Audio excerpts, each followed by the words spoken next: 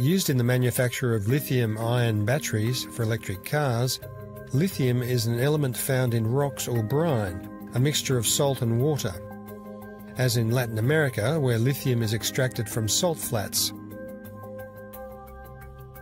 The brine is taken from below the groundwater table at depths of several hundred metres. In this traditional method, the brine is pumped into huge basins and left to evaporate. The salt is then recovered and treated in a refinery.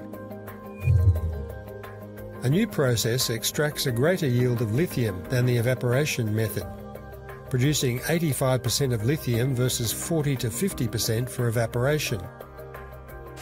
The pumped brine is put in metal drums containing granules which act as a sponge capturing the lithium. The remaining brine is then re-injected into the salt flats. When the granules are filled with lithium, they are rinsed with fresh water taken from aquifers under the salt flats. The recovered solution is then put through a process of nanofiltration and inverse osmosis to further concentrate the metal. The lithium is then purified by evaporation, then transformed into lithium carbonate after a reaction with sodium carbonate.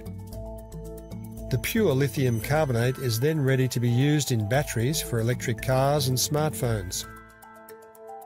Faster than evaporation, taking several days rather than 18 months, this new method, according to its creators, uses less water. They say 2 times less brine is pumped to obtain the same quantity of lithium carbonate.